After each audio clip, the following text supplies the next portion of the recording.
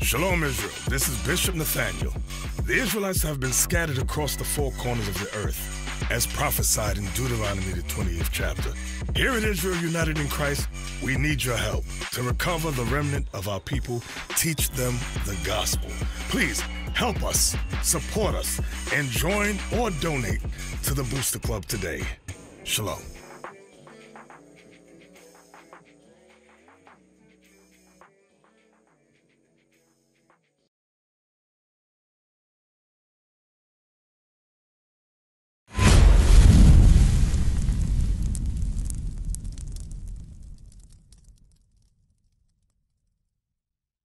Shalom, Israel, Most High in Christ bless. Welcome to another edition of 15 Minutes with the Captains. I'm Captain Josiah to my right.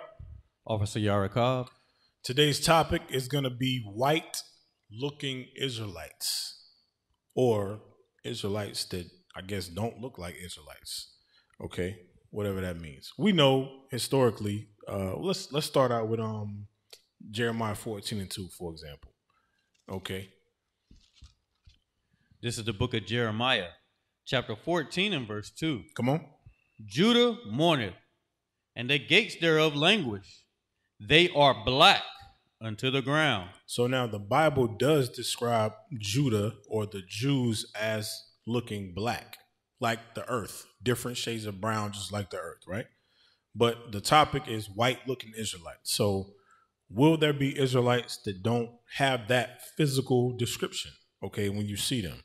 All right, let's get into it. Let's start with Numbers 1 and 18. Numbers chapter 1, verse 18. This right here dictates who you are as a nation. Okay, what nation do you belong to? Read. This is the book of Numbers, chapter 1 and verse 18. And they assembled all the congregation together on the first day of the second month. Come on. And they declared their pedigrees. Their pedigree, their genealogy, their lineage. Come on. After their families, by the house of their fathers. By what? By the house of their fathers. By the house of their fathers. So that means you are whatever your father is. Okay?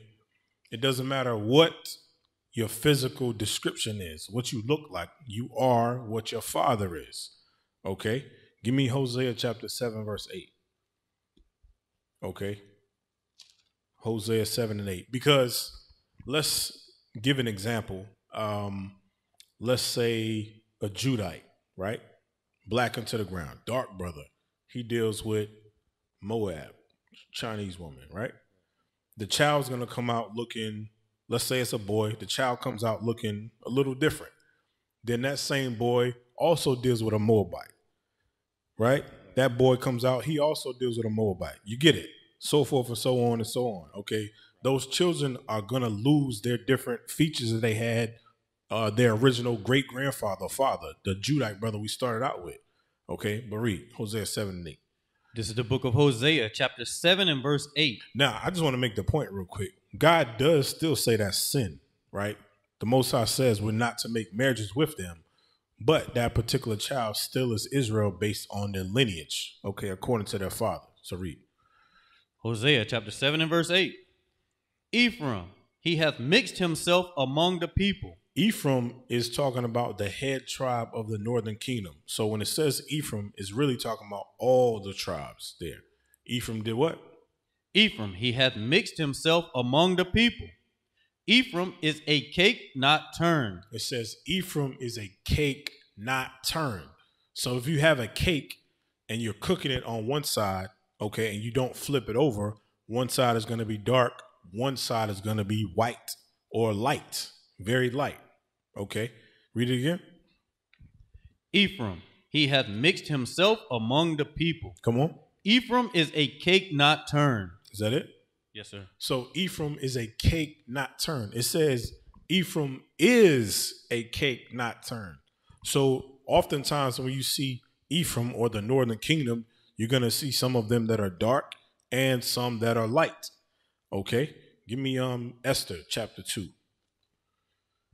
Esther chapter 2 verse 10. This is the book of Esther, chapter 2 and verse 10. Esther hath not showed her people, nor her kindred, for Mordecai had charged her that she should not show it. Jump up to verse 5. Verse 5. Now, in Shushan, the place, there was a certain Jew whose name was Mordecai, the son of Jair, the son of Shimei, the son of Kish, a Benjamite. So it says Mordecai is a Benjamite. Okay. He was a Benjamite. Verse 7. Verse 7. And he brought up Hadassah, that is Esther. So Hadassah is her Hebrew name. Esther was her quote unquote slave name or name. The name was changed to. Okay. Hadassah is Esther. Read on. His uncle's daughter. For she had neither father nor mother, and the maid was fair and beautiful. So obviously Esther had lost her parents and Mordecai took her in to raise her. Now jump down to verse 10. So she was a Benjamite. Now watch this, verse 10. Now this is during the time of the Persian and Mede captivity. Now the Persians are the East Indians today. Okay. That's who this is. Now watch this, verse 10. Verse 10. Esther had not showed her people, nor her kindred, for Mordecai had charged her that she should not show it. It says Esther had not showed her people nor her kindred. What does that mean?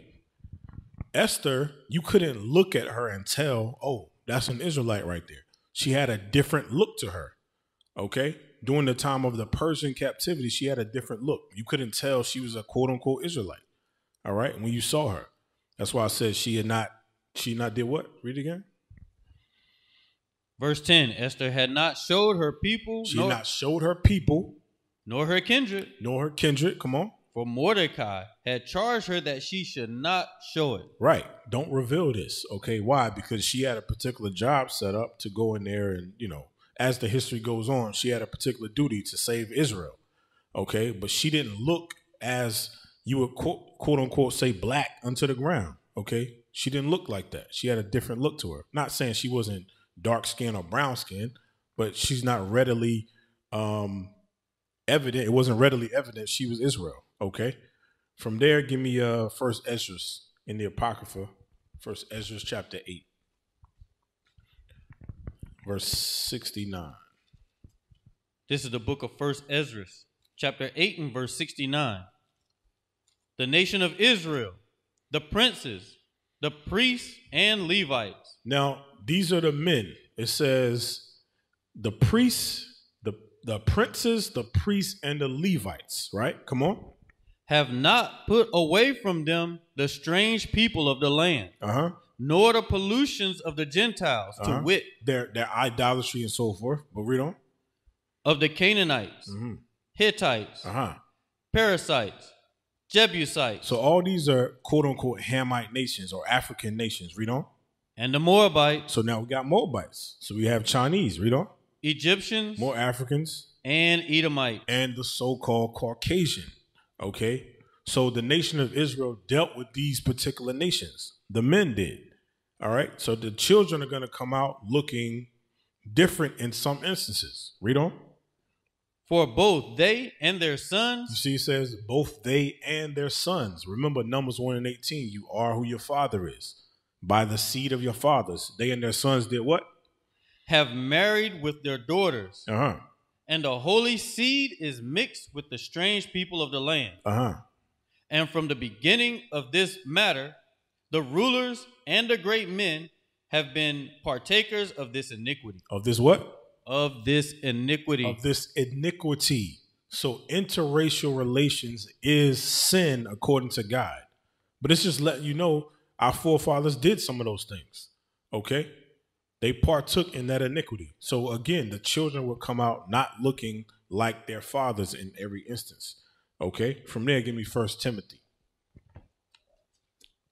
1 Timothy chapter 1 and verse 4. This is the book of 1 Timothy, chapter 1 and verse 4. Neither give heed to fables and endless genealogies, which minister questions rather than godly edifying, which is in faith, so do. So now it says, in this walk, we're not to give heed to fables or endless genealogies. So when you see somebody, you out teaching, passing the fly and so forth, hey, what's your father? Oh, so-and-so. Okay. And that's it. You don't have to, well, what's his father? What's his father? What's his father? And so forth and so on. Okay. Do they identify with the curses? Will they apply the commandments? That's it. Okay. It says don't give heed to endless genealogies. All right. Now, some of us come into this truth and we think we're a certain tribe, right? Like you at one particular time thought that you were Judah, right? Right. But through research and speaking with your fathers and so forth, you come to find out that you're what tribe? I'm actually the tribe of Gad. Tribe of Gad. Okay. So we out on the streets teaching. Now, this is not how it happened. I'm just giving an example. If we out on the streets teaching with this brother, we say, hey, brother, yeah, you from the tribe of Judah. But we don't know that. Okay. Through research, he come to find out that he's from the tribe of Gad. But that's why the scripture says we're not to give heed to fables or endless genealogies. Okay, maybe the Most High will reveal those things in time, but can you apply the commandments? Okay, do you identify with Deuteronomy 28 and the curses and so forth? That's it. Okay, this walk is faith based. All right, all of us don't know. I assume I'm from Judah. I believe that, but give me 1 Corinthians. Watch this. 1 Corinthians 13. I'm gonna show y'all something. 1 Corinthians 13 and 12. Watch. This is the book of 1 Corinthians, chapter 13 and verse 12. For now we see through a glass darkly, but then face to face. So Paul is letting us know right now in this walk, we see through a glass darkly. Meaning what? You can't see clearly everything that's on the other side of that thing.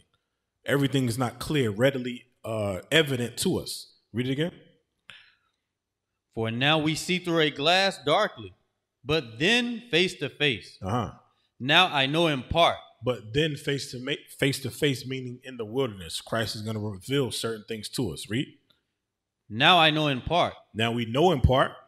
But then shall I know even as also I am known. It says, we know in part, but then shall I know even also as I am known. So Christ may say, no, you're not from the tribe of Judah. You're from the tribe of Gad. No, you're from the tribe of Simeon. Right. You understand?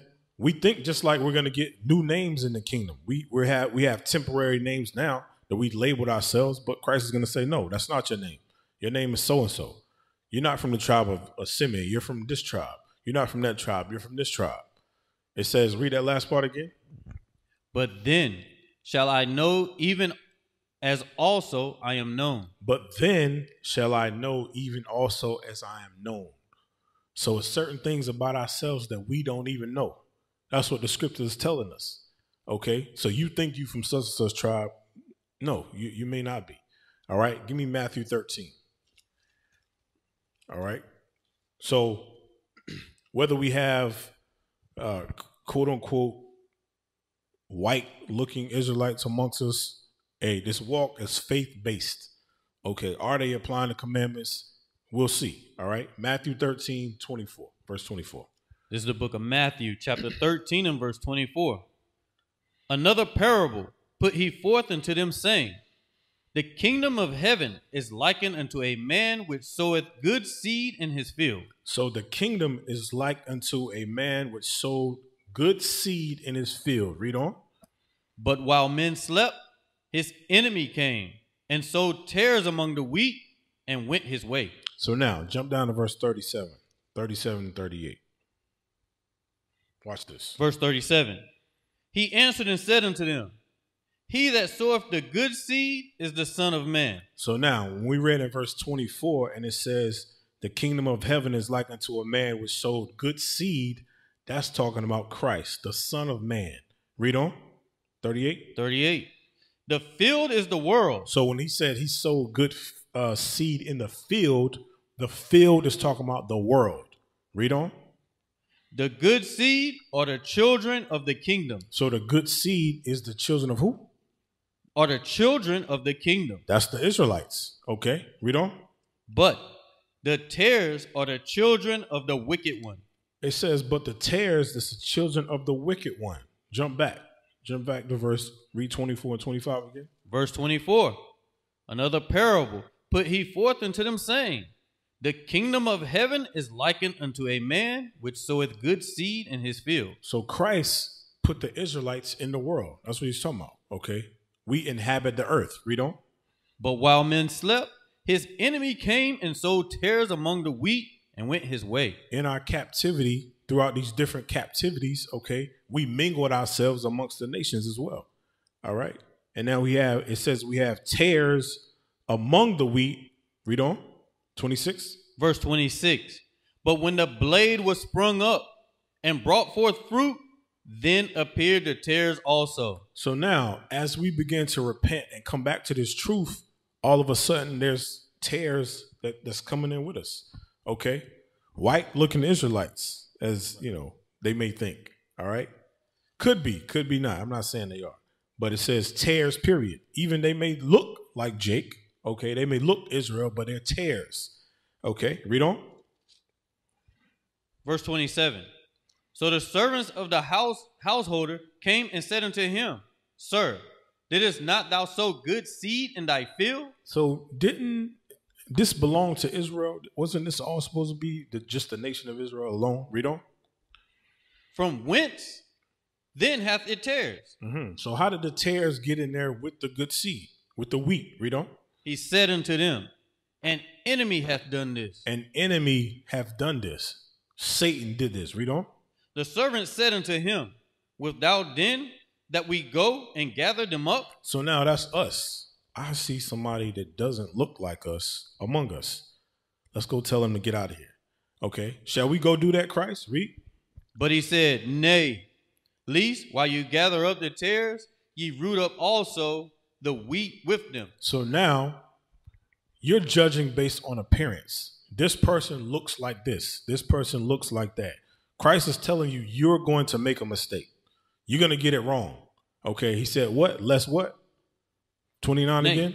Nay, least while ye gather up the tares. While you gather those that are tares, so there are tares amongst us. While you gather them, come on. Ye root up also the wheat with them. So that means some of the wheat may look like the tares, right? So you may pulling up tares, you pull up some of the wheat also. Because why? They look the same. Okay? They may look the same. Read it one more time. Verse 29. But he said, nay, least while ye gather up the tares, ye root up also the wheat with them. Come on. Let both grow together. Christ said, let them both repent. Let them come in. Let them grow together. Read on. Until the harvest. And in the time of harvest, I will say to the reapers, gather ye together first the tares, and bind them in bundles to burn them, but gather the wheat into my barn. Right. So now jump down to 37 again. Verse 37. He answered and said unto them, he that soweth the good seed is the Son of Man. Come on. The field is the world. The good seed are the children of the kingdom, but the tares are the children of the wicked one. The enemy that sowed them is the devil. The harvest is the end of the world. So now he said, let them both grow together. And in time of harvest, it says harvest is what? The harvest is the end of the world. Read on. And the reapers are the angels. So he said in verse, where is it at? Verse 30. Read 30 again. Verse 30. Let both grow together until the harvest. Until the end of the world. Come on. And in the time of harvest, I will say to the reapers. I will say to the angels to do what? Gather ye together first the tares. So get those that are tares. Read. And bind them in bundles to burn them. You see that? So nobody's going to escape. Nobody's going to just creep in and pretend they Israel and get away with it. Okay, Christ is telling you the angels are going to take care of that. Read on. But gather the wheat into my barn. Okay, jump back down again. Verse 37. Yep. Well, 39. The enemy that sowed them is the devil. Read. The harvest is the end of the world, and the reapers are the angels. The reapers are the angels. Okay, read on. Verse 40. As therefore the tares are gathered and burned in the fire, so shall it be in the end of this world. So Christ is going to get those that are tares amongst us. They're going to be gathered together and burned with fire. So that means what? That they're going to come in, they're going to have fringes on. They may keep the Sabbath. They may do this, they may do that. But they're tares and Christ is going to judge them, okay? They're the enemy's seed, okay? The children of the wicked. They're not getting the kingdom, okay? Read on. 41. The Son of Man shall send forth his angels, and they shall gather out of his kingdom all things that offend. Read on. And them which do iniquity. So now, all things that offend. Remember he said in verse 29, he said, no, don't mess with them. Read 29 again. Verse 29. But he said, nay, lest while ye gather up the tares, ye root up also the wheat with them. You see that? So you could try to look with your carnal eye to say, yeah, this person is Israel, this person is not. You end up pulling up some of the wheat, some of the children of the kingdom. And that's offending the little ones, okay? Because you could cause that particular spirit to fall out, okay? And there's judgment on you for that. Read 41 again. Verse 41. The Son of Man shall send forth his angels, and they shall gather out of his kingdom all things that offend. Read on. And them which do iniquity. Read on. And shall cast them into a furnace of fire. There shall be wailing and gnashing of teeth. Come on. Then shall the righteous shine forth as the sun in the kingdom of their Father. Then shall the righteous stand forth in what?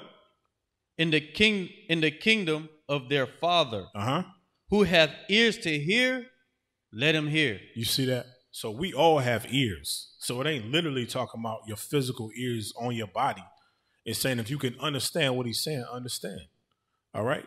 So with the carnal eye, we can't look and tell, okay, yeah, this person is Israel, that person is Israel, or this person is not, and that person is not. It's based on the seed of their fathers, whoever their fathers is. If they don't know their father, then Christ said, let both grow together. Okay? The angels is going to do the separation during the time of harvest. All right? So, Lord willing, y'all got some out of the lesson with that. We say shalom. Shalom. We used to scream black power while Heron was pushed. But at the end of the day, nothing's in vain. IUIC has been given a vision. The tents of Judah has risen. Many has attempted the mission, minor murmuring, omitting, and missing the mark. Just reading that he had the flame of fire in his eyes gave us the spark. We on Paul's mission. We out on the road, purple and gold, from Mexico, Cuba, Haiti, Ghana, Sierra Leone. 144,000 boots banging, concrete crackling. These are our men repented at heart. The scriptures is proof. IUIC, we deliver the truth.